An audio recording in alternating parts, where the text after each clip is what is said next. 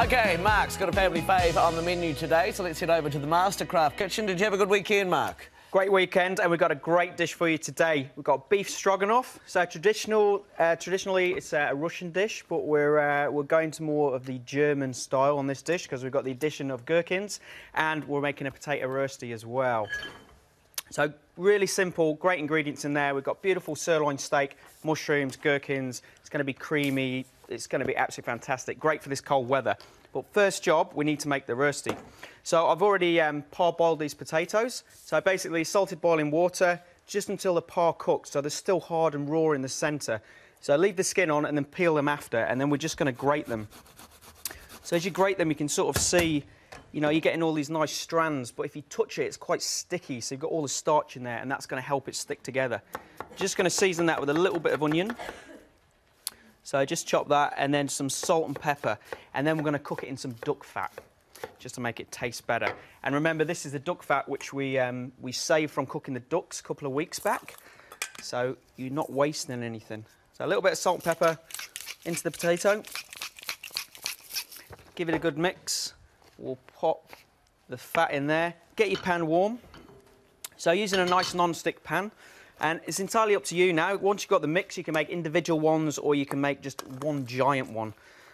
Serve it on a big platter, and then you can all help yourself. Or you can make a giant one, and then you can cut it like a little bit like a tortilla.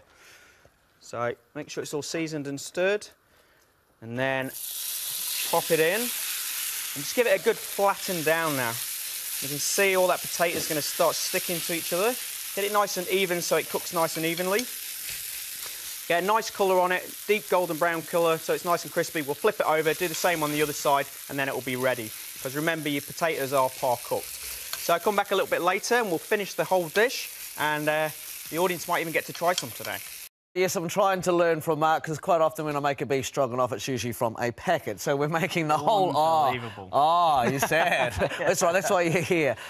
So we all love a good beef stroganoff, and you're making everything from scratch. What are we up to? Exactly. I mean, it's so simple. We've got the ingredients here, and we're just going to go through in stages. So I'm going to show you now. We're going to cook the beef first. So we've got sirloin today. So you've got a beautiful fat cap on there. If you were going to do a Sunday roast, then roast it, leave that on. But because we're doing a stroganoff, we don't want that fat on there. So we're just going to take that fat off. OK, good tip. OK, so it's nice and lean. And because we're using sirloin, just going to cut it in half and just do it into nice thin strips. This is not going to take long to cook at all. So I want to get a really hot pan. So this pan's been warming up for quite a while now. And I'm going to fry it in a little bit of oil. OK, so get the oil hot. And then we're going to fry it. So we want lots of colour on it, really fast, and we don't want to sort of overcook it. So it still wants to be nice and tender. So you can see the smoke coming off now? Yep. Warm enough? Yep. So pop it in, and you want to hear that sizzle as well. Yeah, I can hear that sizzle. It's great. OK. So pop it in there. You don't want to overcrowd your pan either. So that's plenty. Going to give it a little bit of a season now. Right. Quite noisy. It's noisy. Now, we're having a debate before about, is it Rostie or Roastie, or what do you say? So, Rostie. So, it's a Swiss creation, sort of Swiss-German, Austrian creation, and the way they say it is Rostie. OK, cool. Rostie. That's how the English say it. We'll go with you. So you can see here that's our Rostie there. We've coloured it on one side, we've flipped it over and got a nice colour on the other side, so it's nice and crispy. And because the potatoes are half cooked, we know when we get a nice colour like this, it's going to be warm and fully cooked. How do you stop them from going soggy? Get really high heat in the pan, get it nice and crispy, and if you leave it in the pan too long to cool down, then it's going to go soggy. Right. So when it's crispy, serve it. OK, nice. And what about if you didn't want to do roste? What else could you do? Mashed noodles, potatoes, couscous? Noodles, yep. Potato mash, anything you want, you know, whatever you like, but it's great with Rostie. I know, and that tastes amazing. I had a little nibble before. I'll be nibbling on your mushroom, I'll be nibbling on everything. Right, so you can see now we've got some nice colour on the beef there. Yep. Still a little bit under in certain parts, but I'm going to take that out now. So I don't want to get any more cooking on there because I'm going to add it to the sauce later. It's just going to finish off cooking. I've also separately cooked the mushrooms, so just slice them in a little bit of butter, nice bit of colour, and done the same, taking it out. Right, so a little bit of butter back into the pan. Yep, a little bit of butter. I love how you say butter. Use the same pan. And then some onions. So we're just going to sweat down these onions. So just sliced, sweat it down in a little bit of butter. You made me paranoid now, saying butter. No, you just keep rolling with it, Mark. It's cute. Right, so onions, butter... So just sweating them down. So the butter is bubbling away, softening the onions. And then we're just going to put a little bit of a smoked paprika. OK, smoked so just a little bit. And then, so that's cooking in the butter as well. So that's bringing out all the flavours.